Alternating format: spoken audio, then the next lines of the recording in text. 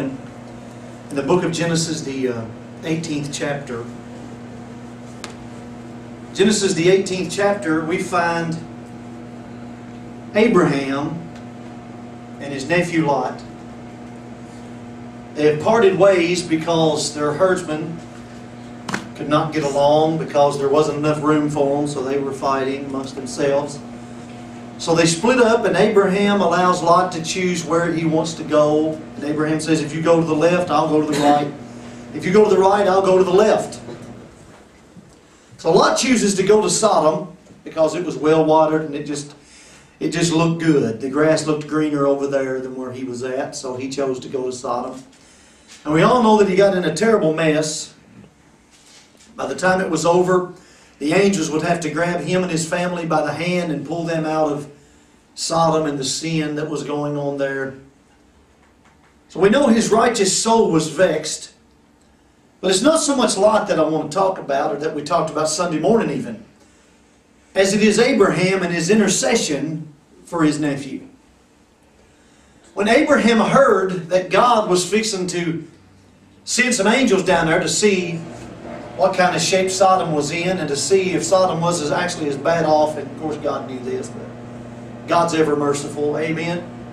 Instead of just wiping it off, he decides he'll give them a second look, and going to send his men down there. And then Abraham knows what's coming next, because Abraham knows that God punishes sin.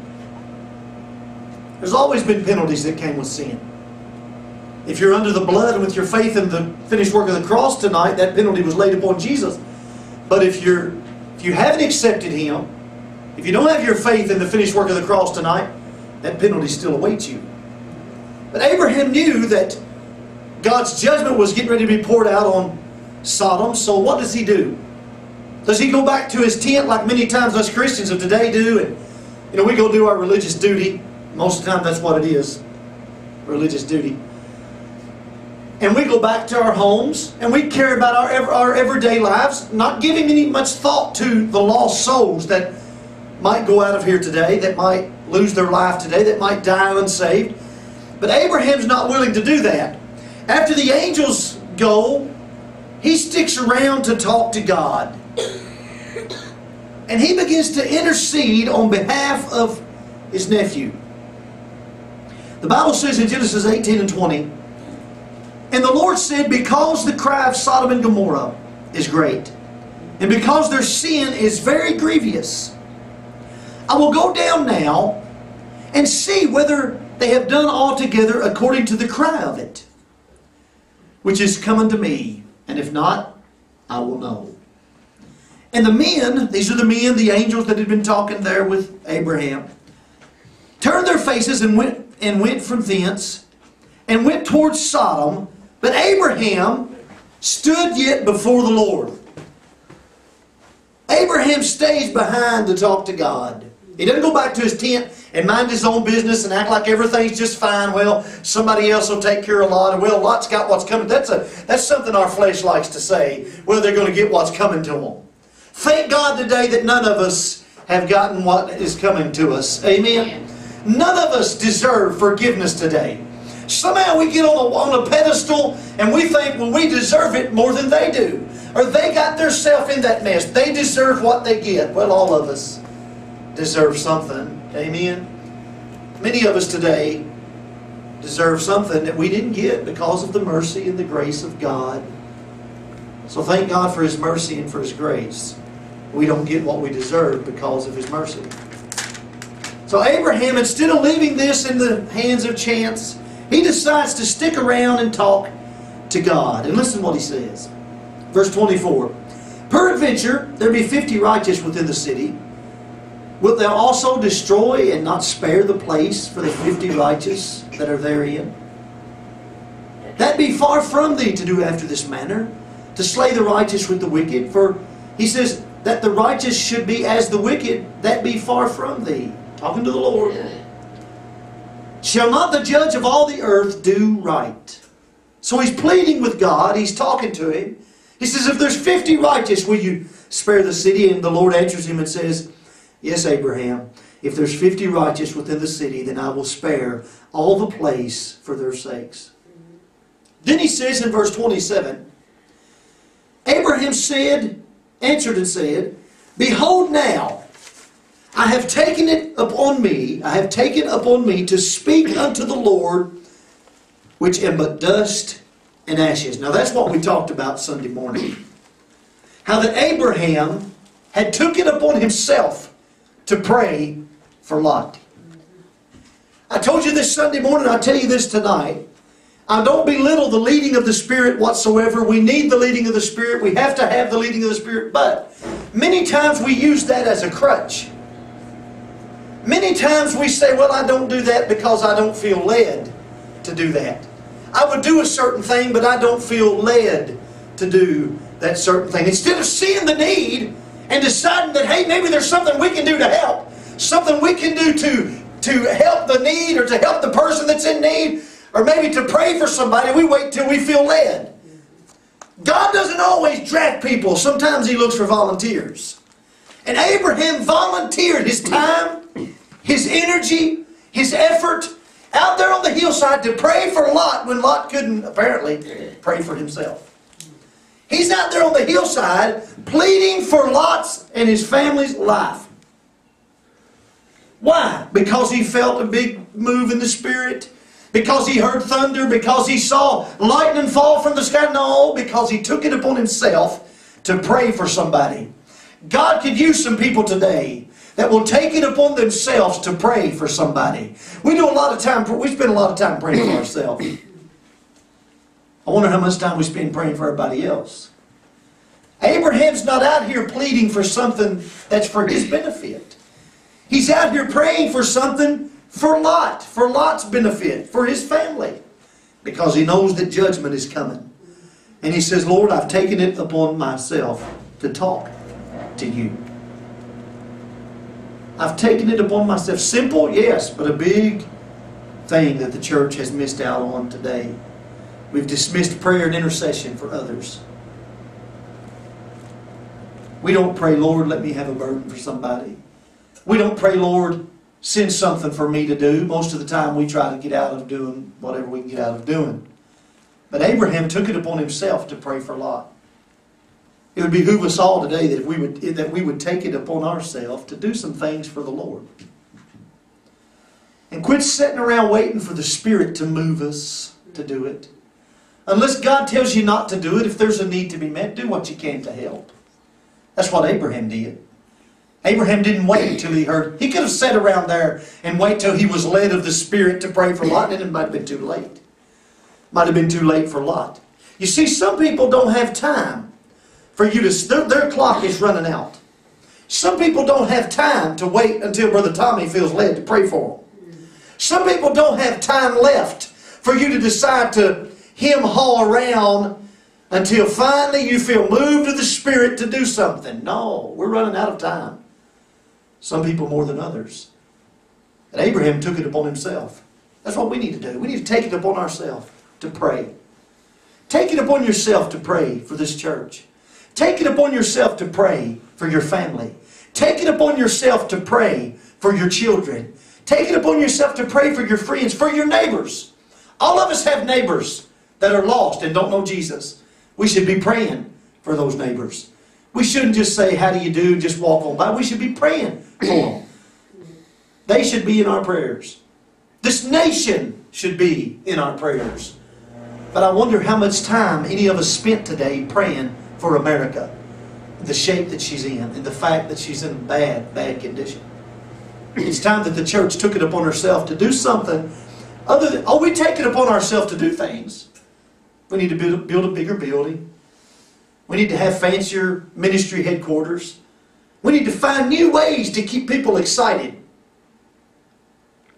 If I have to find something to keep you excited, if Jesus ain't enough, go find somewhere else to go.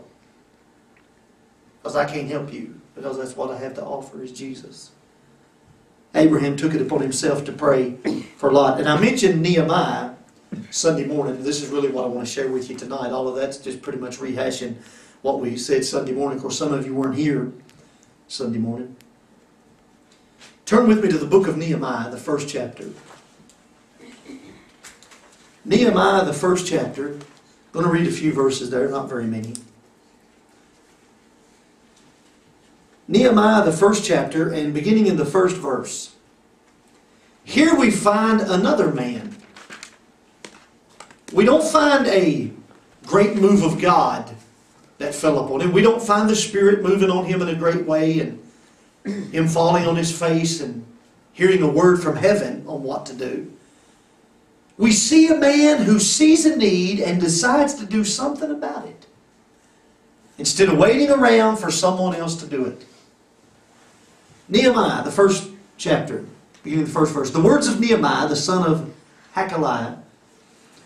And it came to pass in the month of Chislev, in the 20th year, as I was at Shushan the palace, almost like speaking in tongues, ain't it? That Hanai, one of my brethren, came, he and certain men of Judah. And I asked them concerning the Jews that had escaped, which were left of the captivity, and concerning Jerusalem. Now listen, all he does is ask them, what about the Jewish people? What kind of condition are they in? What about the city? What about Jerusalem? How are things over there? And the report that he got was not a good one. It says, they said unto me, the remnant that are left of the captivity there, the province, are in great affliction and reproach. The wall of Jerusalem also is broken down. You see, that was a big thing in their day. The wall was broken down. The gates thereof had been burned with fire. So they had no defense whatsoever. If somebody wanted to attack them, they could attack them. No wall. No gates. No defense. And they were in great affliction. And it came to pass when I heard these words, Nehemiah said, that I decided, well, that sounds pretty bad, but I'm real busy. I got some other things to do today. I've got to go and take care of this business over here.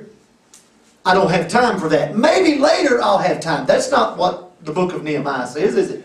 If you've got it open there, unless you've got some kind of newfangled version that I don't. The Word of God says that Nehemiah, when he had heard these things, he sat down and he wept and mourned for certain days and fasted and prayed before the God of heaven. Here we find another man that took it upon himself to do something about the condition of God's people. It didn't affect him any. He could have went right along with his life. He was along the chain of command there. He was one of the servants of the king. He had some authority. He had at least some province in standing there in the community. He could have continued his life as usual. He could have went along as normal. Abraham had better things to do than to be out there on the hillside on his knees calling out to God on behalf of backslidden Lot. But he took it upon him. You can always find something better to do. That's what tickles me about people saying, well, I'll be at church unless something happens. Well, something always going to happen. There'll always be something else you could be doing other than coming to church. There'll always be somewhere else you can put your money other than the work of God. There's always something else, and the devil makes sure of that. Nehemiah doesn't wait until the time is right. Nehemiah doesn't wait until God speaks to him through a fire or through a cloud. Nehemiah takes it upon himself to begin praying for the people of God.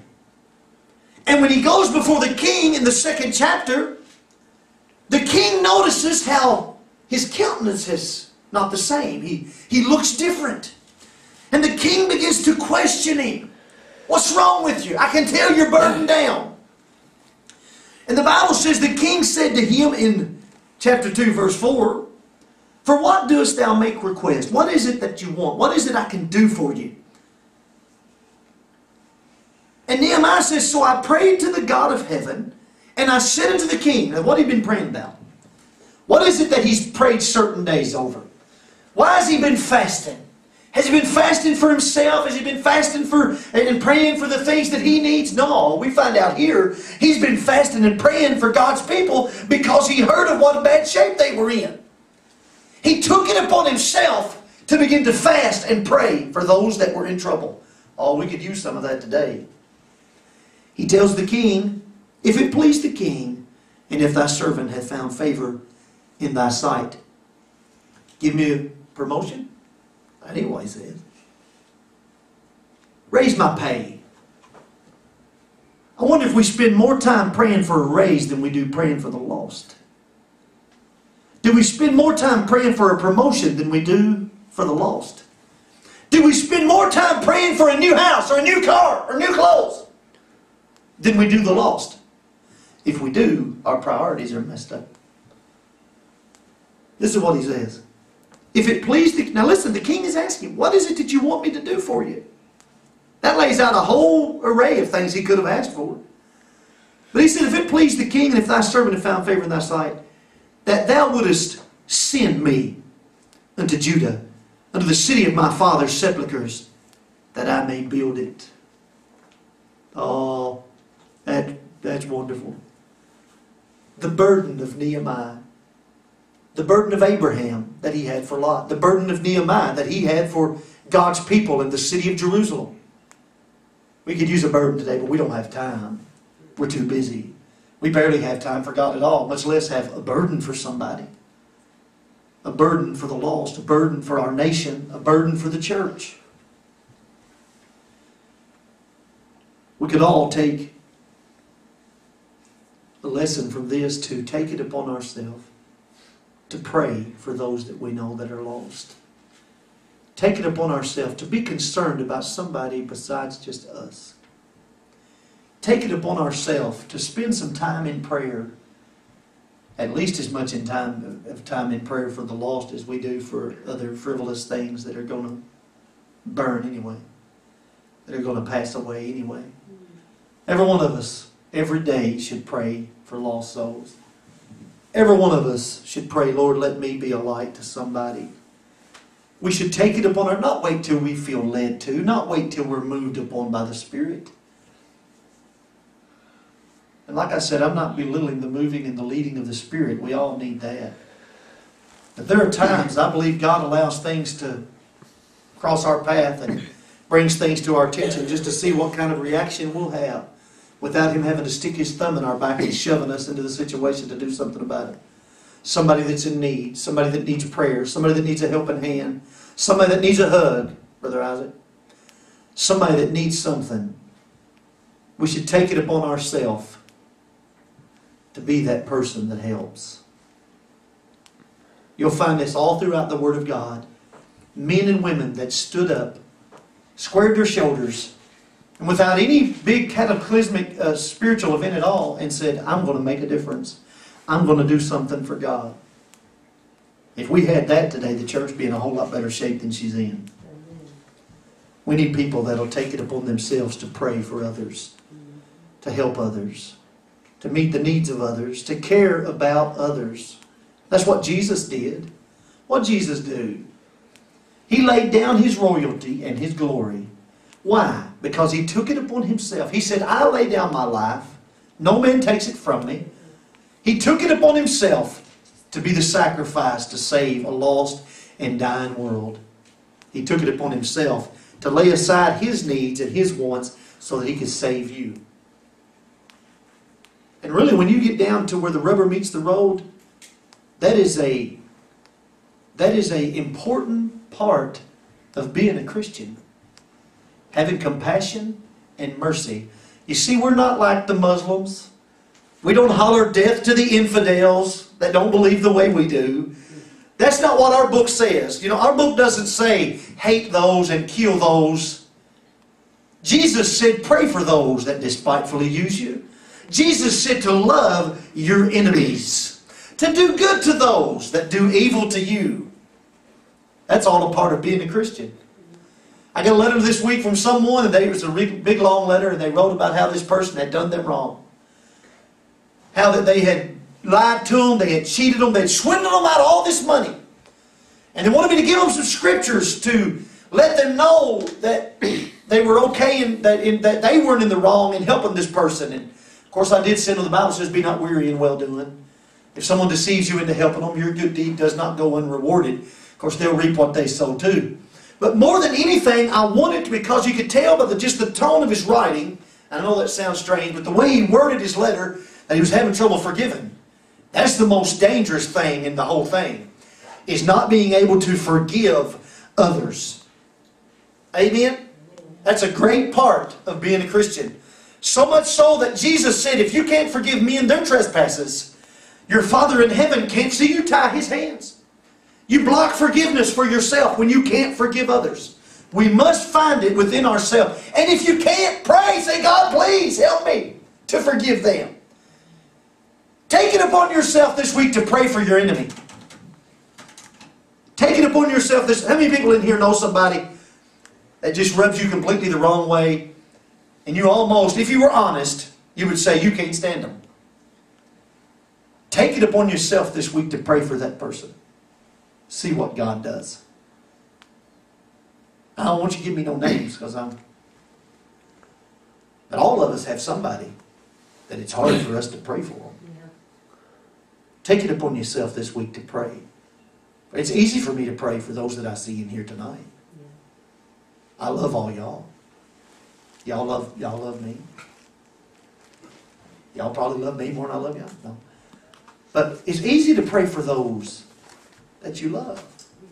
Let's take it upon ourselves to pray for some of them people that we find it hard to love. You know why? Because some people find it hard to love you. Amen? All of us are flesh. All of us are made out of the same dirt. And think about it for a minute. If God waited till we deserved it to forgive us, every one of us would be lost and undone, because none of us deserve it. Take it upon yourself to pray for others. Take it upon yourself to carry the burden. Do you remember the man that was lame and Jesus was in the house and it was packed and there was no way to get to him? Do you remember what happened with that? There were some men that took it upon themselves to carry that diseased man, not just to the house, but up on top of the roof.